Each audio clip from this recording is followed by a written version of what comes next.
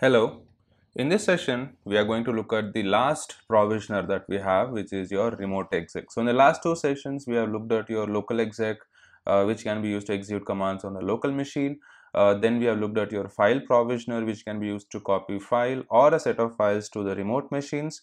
And the last we have is your remote exec. Now, remote exec can be used whenever you want to execute something on the remote machines, like you want to execute a command or you want to execute a script on the resource that your Terraform is creating. Then we can make use of your remote exec for that. So this can be used as a configuration management tool, or you can use this to bootstrap the server and for other different purposes.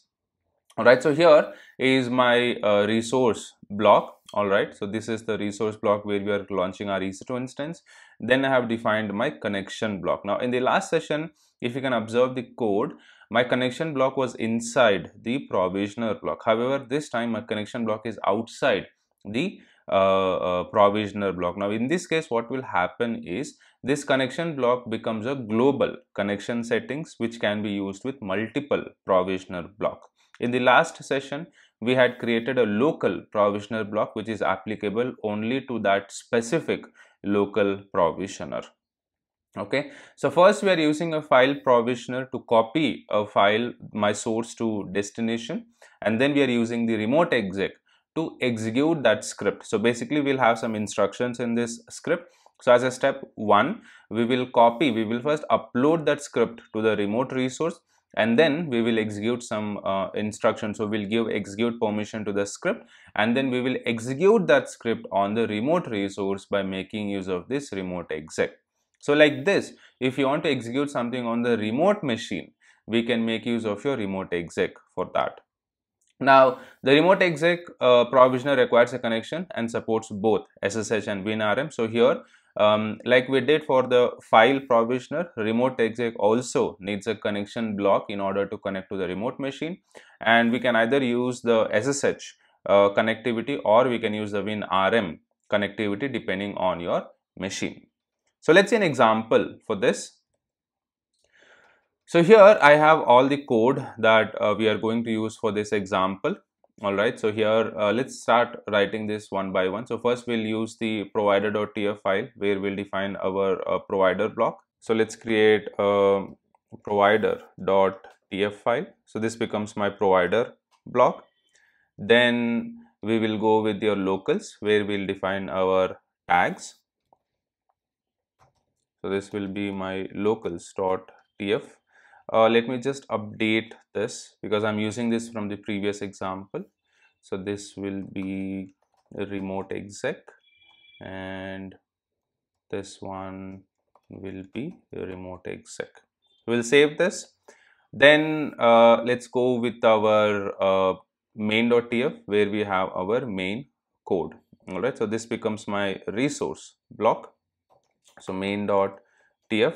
So once again, we are defining our resource. This is the connection block. All right, so this is same as what we had used in the file provisioner. So SSH is the connectivity, Ubuntu is the username.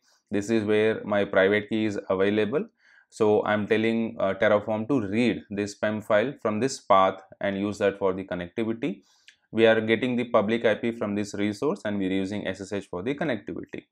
Now here we have two provisioner block. The first provisioner which will copy the file, this source file, to my destination file, and then I have the remote exec provisioner block which will execute these two commands on this file for us. So like this, if you want to execute any commands on the remote machine, we can make use of your remote exec for that. So let me save this file. Then here is the script we are going to use. So this is the script. Okay, so it's a simple Linux script. So let me create this script.sh file. So what are we doing here? We are updating the machine. We are installing Apache 2. We are creating a index.html file. This is the content we are going to put. We are going to copy that index.html file to var www.html, and then we are starting the Apache service. Okay, so this is the script that will get executed. Then we are going to have our variables where all our variables are defined. So this will be my variables. So variables.tf tf. So this becomes my variables, and then we are having our terraform.tfrs where we have all of our variable values. So let me take this and we'll create terraform.tfvars, and this becomes my values. So this is the configuration that we have. Let's initialize this.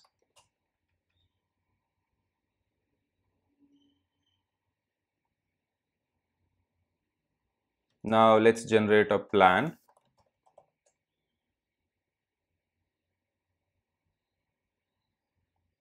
So here you can see we are creating one resource, and let's apply this. So let's apply this and we'll auto approve this. So this will start launching one EC2 instance, and whatever we have given in the provisioner in our main.tf file. Let me open this. So it will first copy the file, and then it will set execute permission and then execute that script for us.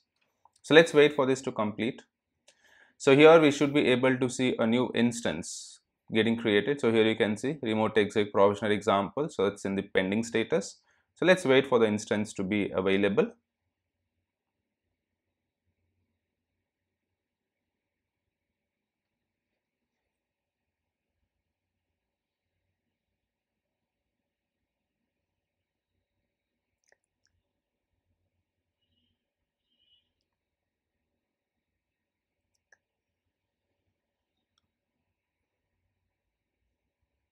Waiting for the resource to be created.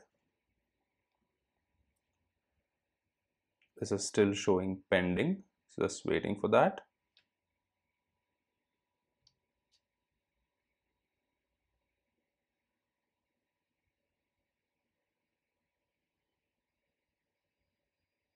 It's taking some time.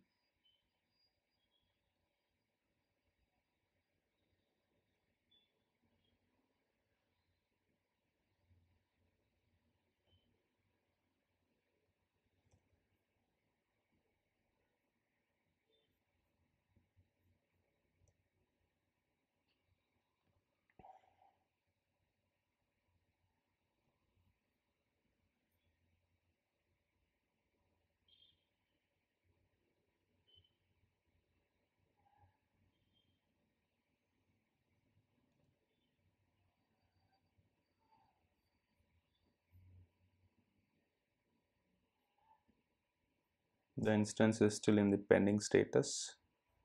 I'm just waiting for the instance to be available.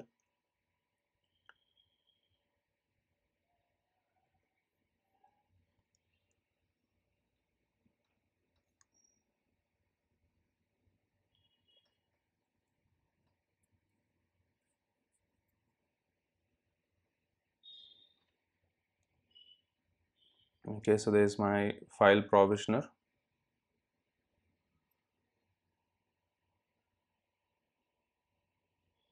And this is the script, the remote exec. So whatever the instructions, the commands we are given in the remote exec, it will start executing that. So here you can see connecting to remote via SSH, that's the host, username, we are using the private key, and the instruction. So whatever the instructions we have in this script.sh, you should be able to see the output of that over here.